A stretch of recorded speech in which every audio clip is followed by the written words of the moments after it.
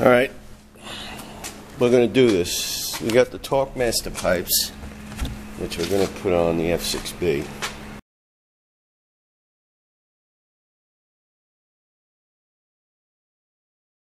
I'm going to go through this and I'll film it at each step, so this way maybe it'll help somebody in the future. We're going to do this and we'll see how it turns out. Alright. Okay, we just took the cowling off, the front cowling, and what I did was, through the advice of Big Larry, thank you, I took a piece of cardboard and I put the bolts, pressed them in to the position they'd be in, since there is one here, and this will correspond to each one in the middle, which is this, and one on the bottom, which is this one. And there's a push pin on top, but you know, that's and that's what the front looks like with the cowling removed. And we're just going to go to the next step. Okay. Alright, here's another reason why you need update, because things change. In the directions here, it says to remove the front lowers. It says it's a 5mm Allen, but it's not, because there it is. And what it is it's a 10mm socket. So, and anyway, that's one. Alright, what we have here is the main lower here. After we took off the bolt on the front, you're left with this lower here, and it's just a matter of yanking it down and then forward, and it'll come out with no problem. And it's the same thing on the other side, no different.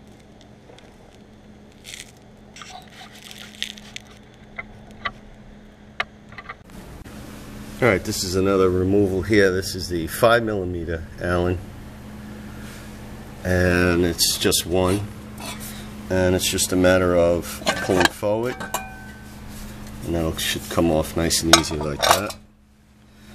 Everything I'm doing, the same thing on the other side. It's just duplicating it. And then the next step will be to remove these two, which I'll do, and then I'll show it. Okay, we pulled this. This is a clamp, which it really goes on here. These are two 6mm bolts, and nuts, excuse me. So you pull these two out. I WD-40 it all after, always, because it was a little tough getting out. And then you have this hanger bolt, which is a 12mm, and that comes out, and apparently that's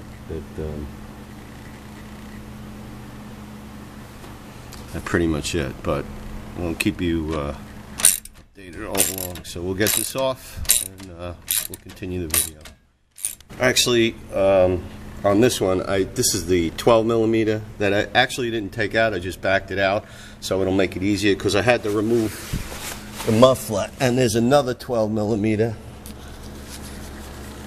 Let me give you the perspective on it. There's the one I backed out, and underneath here, you figure with all the lights I have. Actually, what I did was I didn't remove this. I just backed it out because I'm going to need to do it later. So I just figured I didn't pull it all the way out. I backed it out. But what you have to do is there's another 12mm right here, and this is to remove the muffler, which I did. Here, actually the easiest way is once you remove that bolt, is to just twist it back and forth, and it'll pop out with no problem. I mean, I didn't have any difficulty whatsoever, and we're working our way down to just the pipes.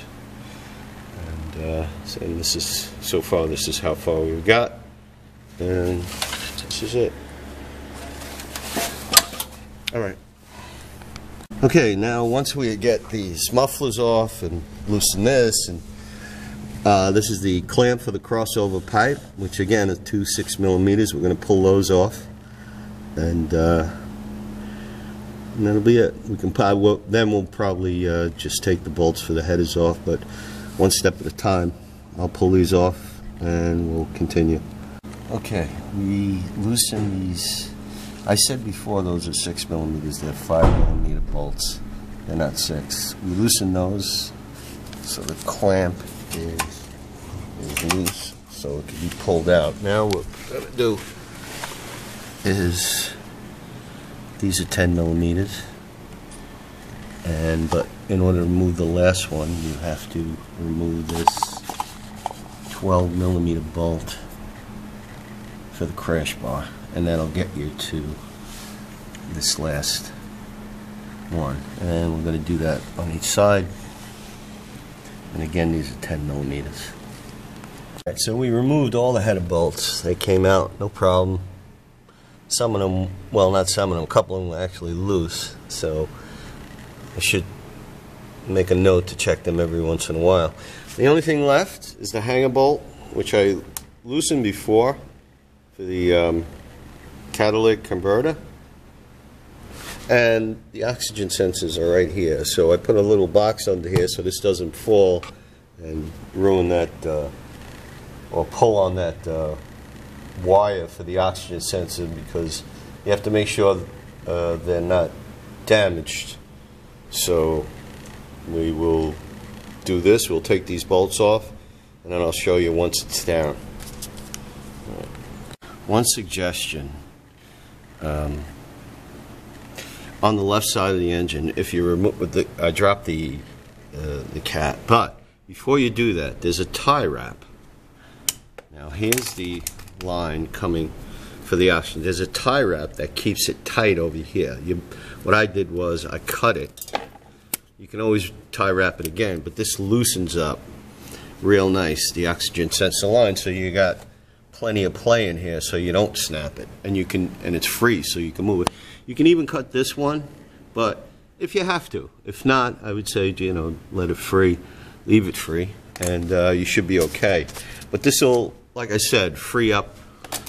This will free up a lot of play on this line, and it's right here. You can't miss it, right by the shifter. So this tie wrap here is, and like I said, when I'm done, I'll just re-wrap it. I have tie wraps, and that'll be it. So, I mean, look at the amount of play you have now, whereas before it's tight, and that's where I think a lot of the problems happen. So, anyway, back to now we're on the right side, and here again is the oxygen sensor, and the line comes up through here, over here, and there's another tie wrap. So what I did was, again, I cut it, and you lift it off that loop, and it'll free up and give you some play, so you can work that O2 sensor off, because this is a bracket here, so it has to loop over, and this is what's catching it. So if you loosen that up, you'll have some play, nice play. Actually, you can cut that tie wrap too, and that'll give you a lot of space, which is, let me show it to you, that one right there, right above this reservoir for the brake fluid. So if you cut that, then you can actually get some light in there. You can wrap it around over here and really cut it straight down and give you a lot of play, which is what I'm going to do. Okay, pipes are off. Fairly easy, and I'm telling you what made it really matter is for these oxygen sensors to take these tie wraps off, and that really gave it a lot of play. So as I was untwisting with one hand the sensor, I was winding it with the other hand, the wire itself, so this way it wouldn't get kinked. And being that I had all this play in it, it really helped. So this is the key right here, and I think that'll make it a very smooth extraction. So I guess all we have to do is cut these, but that's it. Cut these cats off, do the measurements, and that's it. Okay. One thing I did forget to show that I'm going to edit in is when you're doing the oxygen sensor and you already took it off the old converter and you're putting it in the new one, what you want to do before you put it in, and you have the oxygen, pretend this is the oxygen sensor and these are the wires. Before you tighten it, which is this way, you want to back wind it 4 times, 3 and 4. Place it in and then turn it in. So this way when you're done, your wires will be straight and not kinked like this. So before you place it in, back wind it 4 times, place the O2 sensor in, and just tighten it down. And if you do it 4 times, the wires will wind up just like this, side by side, and not twisted on each other.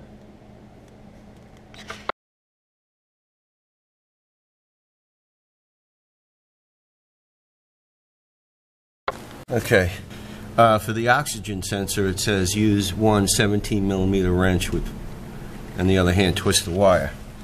It is not 17mm because, as you can see, that's a 17mm, and it does not fit.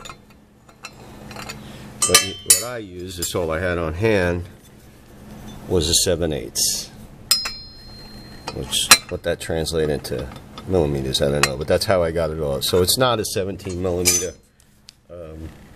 wrench. So if you have a 7/8, or I don't know, it could be 18, 19mm, that's probably what it is. But I just loosely put the sensor in and I just hung it on that just until I get everything together. But once I get everything snapped up, I'll you know, I'll keep going. All right, everything is tightened up as far as all clamps and everything, and we're going to start it up. But I just want to show you what I do is I tighten the front and then the back, and I made sure the middle was perfect, and then I tighten that down. Other people may do it a different way. I loosely put it together first and then just tightened up each end, and then the middle was the last part. But it seemed to work for me. Somebody else may do it differently. This is the way I did it. But here we have it. And I'll re-tie wrap these sensor wires back to where they were. All right.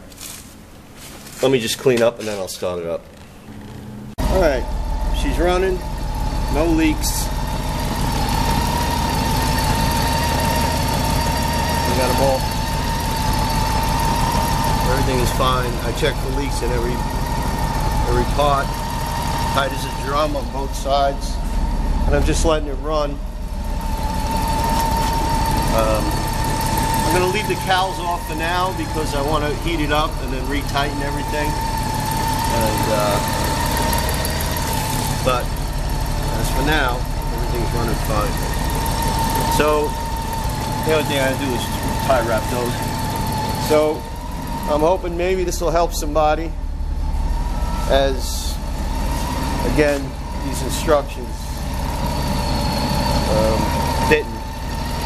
But it's pretty, you know, once you get everything off, it gives you a guideline.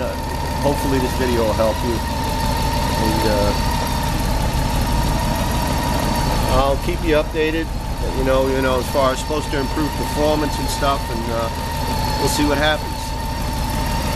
Okay.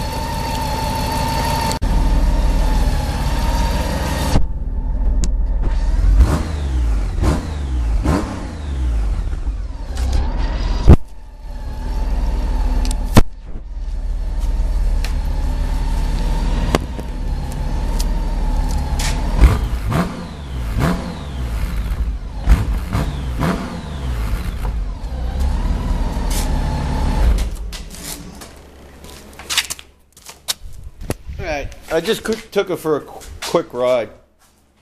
The first thing I noticed is definitely a throatier sound, without a doubt.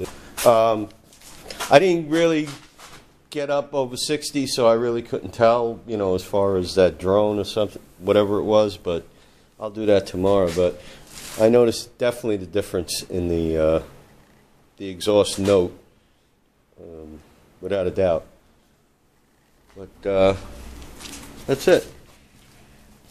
I will give updates just in case anything, happens or whatever. But no, I checked the exhaust again, and there's no leakage anywhere. It's pretty much sealed tight. So I'll put all the Tupperware back on, and that'll be it. Okay.